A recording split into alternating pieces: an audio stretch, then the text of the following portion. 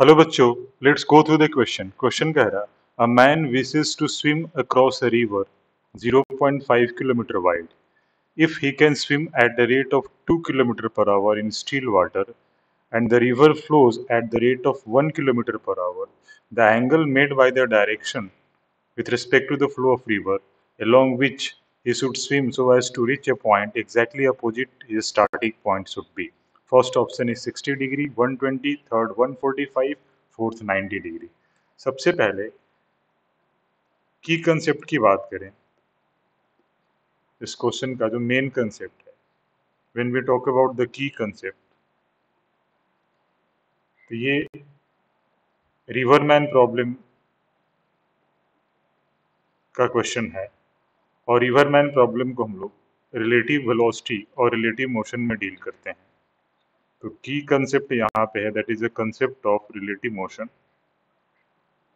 और relative motion का ही example है ये रिवरमैन प्रॉब्लम। रिवरमैन प्रॉब्लम पे बेस्ड है ये क्वेश्चन,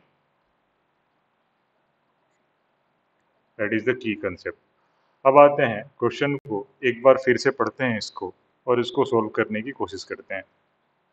सबसे पहले देखिए क्या कह रहा है, man wishes to swim across a river, river की विड्थ दे रखी है 0.5 kilometre per hour. Suppose this is a river and the width of the river is given as 0.5 kilometer. So this is the value of d. d मान लिया river की width है तो 0.5 kilometre है। Velocity of swimmer और man with respect to the water दे रखा है 2 kilometre per hour.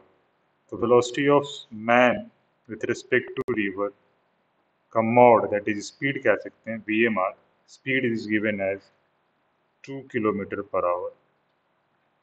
This is VMR and the velocity or the speed of the river or the magnitude of velocity of river with respect to ground is given as 1 kilometre per hour. ये information दे रखा है।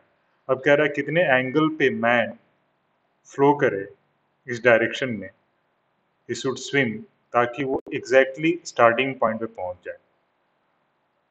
ठीक है, तो सबसे पहले जैसे मान लीजिए कि ये आपकी वाई एक्सिस है और इसको हमने एक्स एक्सिस माना, और मैन जो है यहाँ से स्विम करना, स्टार्टिंग पॉइंट 2 है और ये कुछ एंगल बना के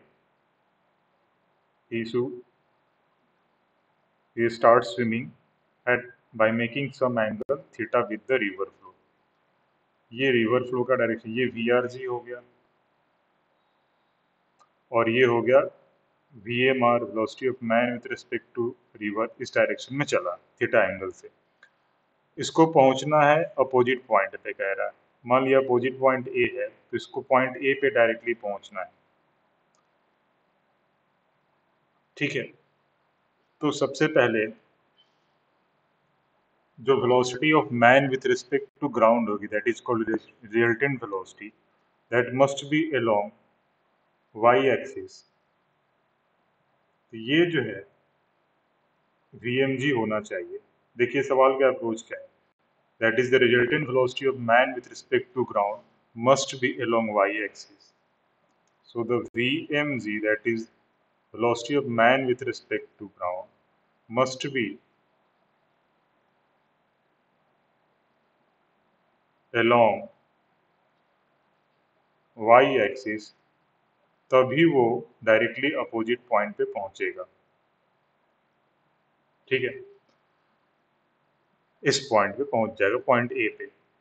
तो y एक्सिस में जो वेलोसिटी है वो नेट VMG की होनी चाहिए, मतलब इस x कंपोनेंट ऑफ वेलोसिटी क्या होनी चाहिए, 0 होनी चाहिए। VMG की x कंपोनेंट, तो जो VMG की x कंपोनेंट होगी, velocity of man with respect to ground along x axis में, वो वेक्टर एडिशन होगा velocity of man with respect to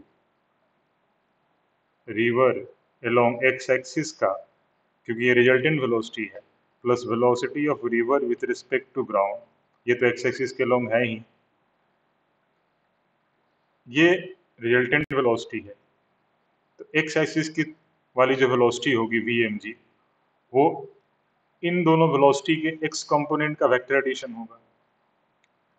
अब x कंपोनेंट ऑफ वेलोसिटी क्या होना चाहिए? 0 होना चाहिए। इसको 0 होना पड़ेगा क्योंकि वो directly opposite to the starting point पहुंच रहा है। ठीक है, तो इसको 0 होने के लिए इस राइट साइड में जो VMR प्लस VRG है इसको 0 होना पड़ेगा। तो VMR को मैं क्या लिख सकता हूँ? This can be equal to x component of VMR होगा VMR cos theta plus VRG, ये x कंपोनेंट हो गई। This must be equal to 0, that means cos theta की वैल्यू कितनी आ गई? -VRG divided by VMR, that will be equal to -1/2. That means theta must be equal to 120 degree. So he should swim in a direction making an angle 120 degree with the direction of river flow, and that is the final answer of this question. So the option number second is the perfect answer. I hope I answered the query. All the best.